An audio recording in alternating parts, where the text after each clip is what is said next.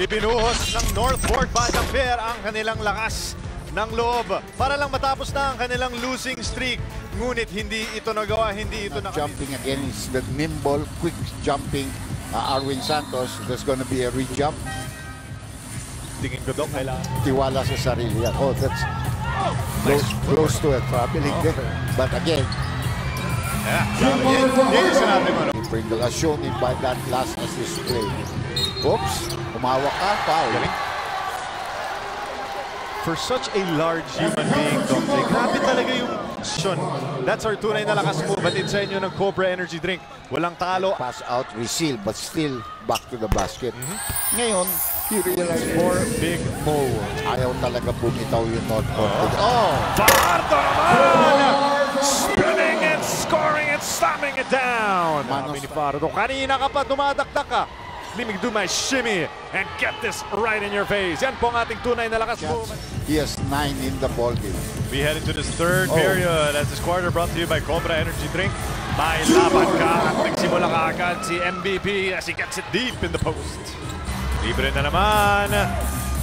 Offensive rebound by Junmar. Nakakalabaw si Fajardo. Wala yan. Second serving is good.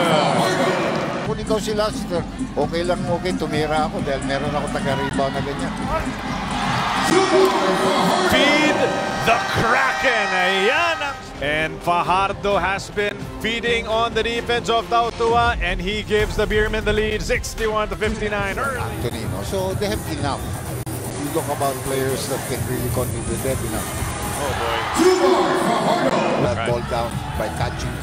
I'm interested to see if Pringle baka nagre-reserva lang siya. Oo. Junmar, lusot na naman on that spin. I've always said that Junmar should always thank Arwin Santos na magkakapi sila. Santos, top of the key three.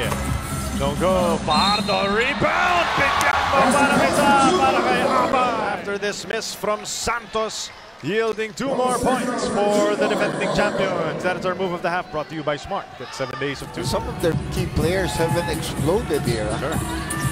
Tabong attacking once again. Kelly going with the sidestep. Cleaning up the misses. It was the 2-0 yeah. Junmar with a shimmy. Ganuelas rockers alone. Now that's poor defense.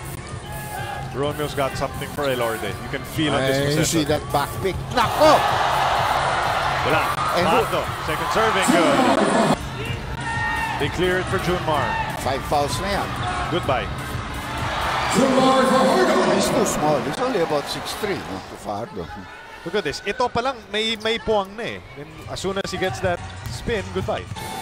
Gets a good screen up in the air. And who gets the rebound? Oh my goodness. Oh boy. He has been unstoppable here in the Big Dome. There it is, the decision. Balik ulit siya, reseal.